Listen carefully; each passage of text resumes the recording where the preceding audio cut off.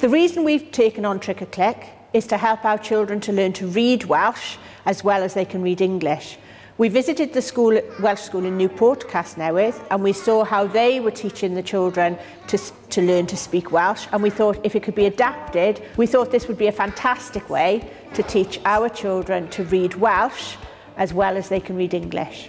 The way Tric a Chlic teaches the reading is the way we teach English reading, and it's building on those building blocks where the phonics are taught so that the children can read easily.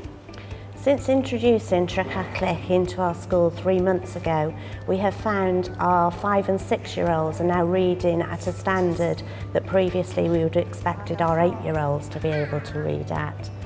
Also, in foundation phase, when the children are allowed to go off and choose, we now often find children will choose to go into the book corner, and whereas previously they would have just flicked through the pages of the Welsh books, they're now sitting them reading the books to each other during play experiences. Ges I alwad ffôn oddi wrth Shirenewton yn gofyn a bydden ni yn fodlon dod i hyfforddi'r staff ar y cynllun ffoneg synthetig Cymraeg, Tric a Chlic. Ac ar y pryd o'n i'n teimlo bendigedig bod nhw'n mynd lawr y llwybr hynny, ond roedden ni'n gyfarwydd a'i gyflwyno fe mewn ysgolion Cymraeg Ail-iaith, felly roedd rhaid addasu y cynllun cyn fedre ni fentro allan i'r ysgol.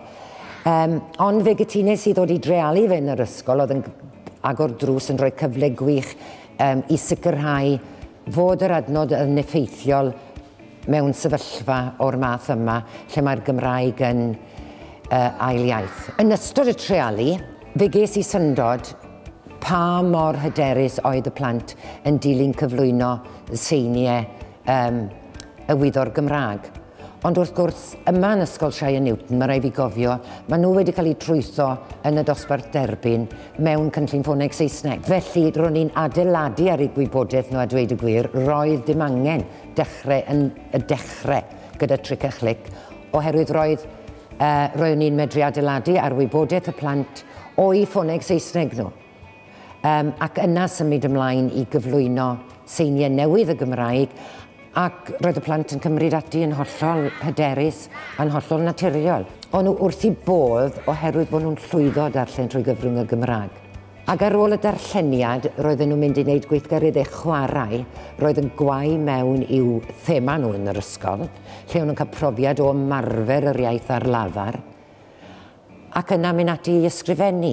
A fe wnaeth hynny synnu ni gyd a dweud y gwir, y staff a finne, pa mor hyderus o nhw yn ysgrifennu yn dilyn yr ymarferion chwarae.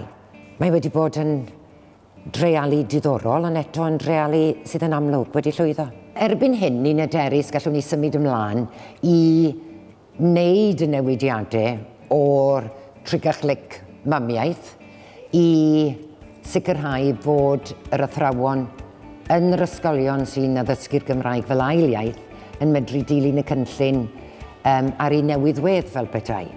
A gobeithio, fydd mwy a mwy o ysgolion yn mynd lawr y llwybr yma. Mae'n braf gweld y Gymraeg yn cael ei ddefnyddio law yn llaw gyda'r Saesneg yn naturiol ar amserlen yr ysgol, yn hytrach nag yn y gorffennol bod e'n rhywbeth sydd wedi cael ei ychwanegu yn artiffisial a dweud y gwir.